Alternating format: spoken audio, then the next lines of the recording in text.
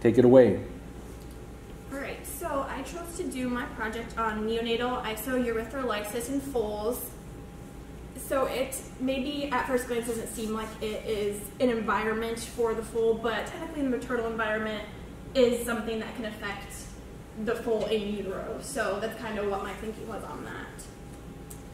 So for the disease background, this disease is typically found in foals, either horse or mule foals, but it can also be found in newborn kittens, but for the purposes of this project, I focused on the foal.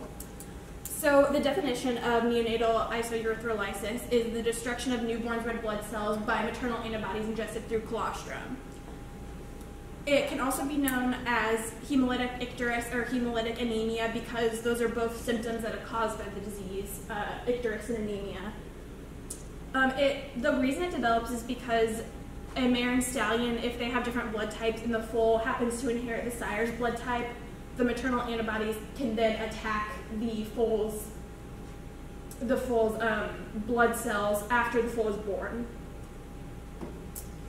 The first thing that a horse owner would look for when trying to determine if a foal has this disease is weakness, lethargy, depression, and decreased suckle response. Unfortunately, those can be symptoms of a lot of different diseases, so secondary symptoms that may occur that are maybe easier to look for are tachycardia, tachypnea, and pale or icteric mucosa, which you can see in this picture, the yellowish mucosa that could be a clinical sign of neonatal isoerythrolysis. If the onset is severe, seizures may occur due to cerebral hypoxia, which is lack of oxygen to the brain. The diagnosis can be also a little difficult because these symptoms, once again, can be present for a lot of different diseases. But a vet would do laboratory blood testing, and if this disease were present, there would be a packed cell volume of less than 30% because the red blood cells are being destroyed, increased bilirubin in the blood, and the presence of occult blood in the urine. It's one of those things where you kind of have to do a definitive diagnosis, and the only way to do that is an antibody test where the mare's serum is cross-matched with the foal's washed red blood cells added to an exogenous complement. And if hemolysis of the foal's erythrocytes occurs, the test is positive. So if you've ever done an antibody test, it's kind of that same type of thing, or even a blood type test on a human, it would be similar results. Sometimes a direct Combs test can be used, but those often have false negatives, so it's not the most reliable way. So as I mentioned before, the causes can be due to a foal inheriting a blood type that is not compatible with its dam. If a dam is on her first pregnancy and it happens to be with a stallion and the foal ends up with a different blood type, the neonatal isoerythrolysis probably won't occur because the mare hasn't been exposed to the blood type before, because there's no blood transfer between the dam and foal during pregnancy, which I'll touch on later. So like I said, prior to giving birth, the mare's immune system must have been exposed to the foal's blood type from a previous encounter. Previous encounter could be from transplacental hemorrhaging from giving birth to other foals by the same stallion, or just a stallion with the same incompatible blood type. And like I said, it's more common in multiparous mares because if she had a foal with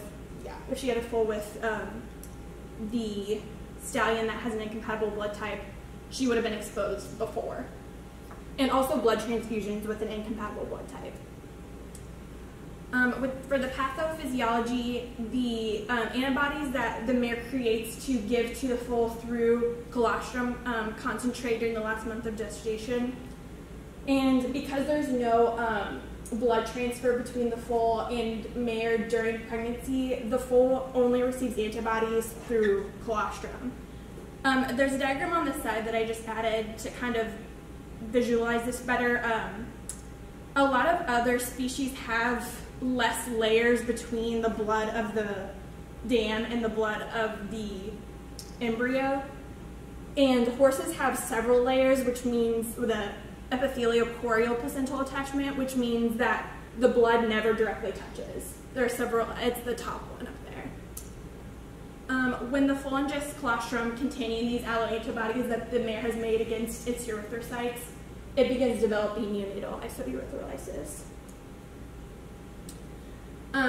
If you've ever taken an immunology class or microbiology class, you may know a little bit about how the antibodies will attach to the antigen, which in this case is the foal's erythrocytes, and it'll coat them, which eventually leads to lysis, either through the foal's immune complement system or the blood cells are engulfed through mononuclear phagocytes.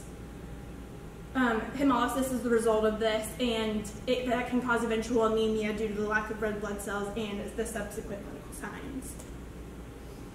So the treatment is pretty low-key as far as long as the foal is not exposed for a long time or to a high amount of antibodies from the mare. So it really just depends. It's important to watch the symptoms. And the convenient thing about this is that the foal's gut is close to colostrum after 24 hours.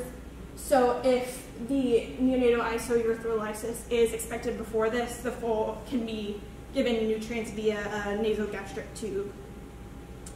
And after the time where the foal's gut is closed, it's safe to nurse from the mare, so it's really only a 24-hour period. If the foal is still lethargic and just not nursing and not getting proper nutrients, you can maintain the foal in fluids to recover electrolyte balance, and really a blood transfusion is only necessary if the PCV becomes less than 12%. And death really only occurs if the foal is exposed to a lot of the antibodies because maybe the mare has had this problem several times before. Basically, this can be easily prevented as long as you know the blood type of the mare and the stallion before breeding. It's not easy to find a lot of information about horse blood types, but if you see this picture on the side that gives the types, they're totally different than humans and other animals. So if anyone has a general understanding of the horse blood type, they should be good as far as making sure this doesn't happen. You can also test the mare for antibodies against the foal's blood during the last month of gestation. And if you know the foal does have a non-compatible blood type, you can just feed an alternative source of colostrum in the first 24 hours. There are my sources. Yeah, that's a good point. Just feed the mare or the foal colostrum from somebody else, not its own mom. Mm-hmm. It's pretty preventable if you know what to look for, which is good. Mm-hmm.